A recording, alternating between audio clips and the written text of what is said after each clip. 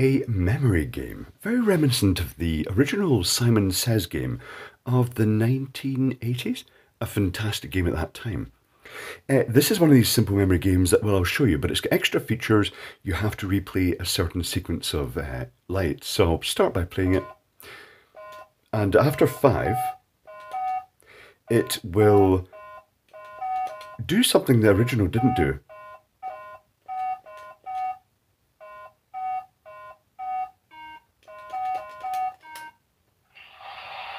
Little round of applause. And it just keeps doing that. Every so often it will do that round of applause. But the one thing it doesn't do, as the sequence gets longer, is increase the speed. It also has another sound effect. When you run out of time or when you get it wrong, it makes that sort of, well, the noise you just heard.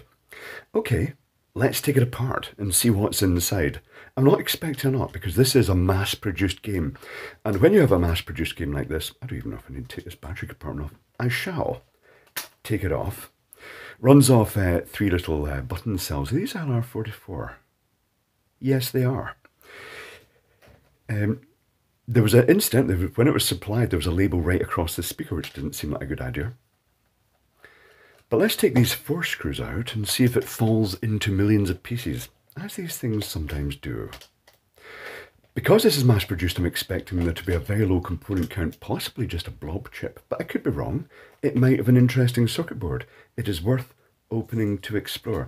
It has a microcontroller, or is that a dedicated chip? Is these little rubbery switches?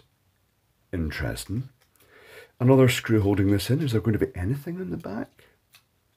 That must be a dedicated chip. It's got the battery, the chip. There is a little capacitor across probably the power rails, and then the speaker drive, which probably comes straight from the chip. Right, tell you what, I'm going to just doodle this schematic out and see what it looks like. One moment, please. Reverse engineering is done. Let's explore. So the construction of the circuit board is this. They have a chip that turns out to be a TRSP5080A.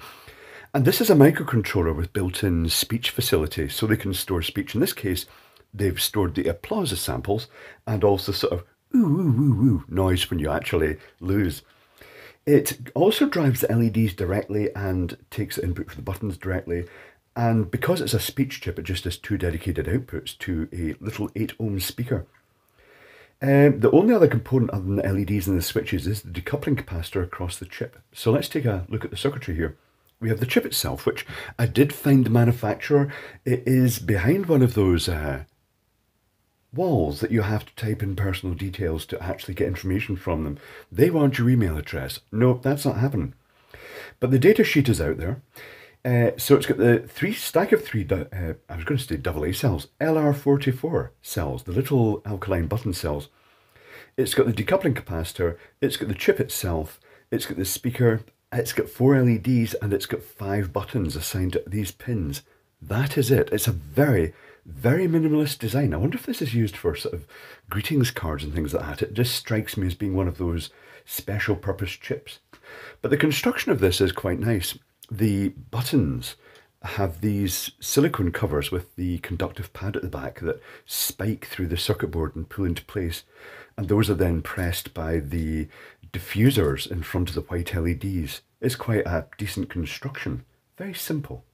But there we have it. That is the Simon-like memory test game with its super minimalist circuit board, standard chip, but not a lot of data. It seems quite specialist.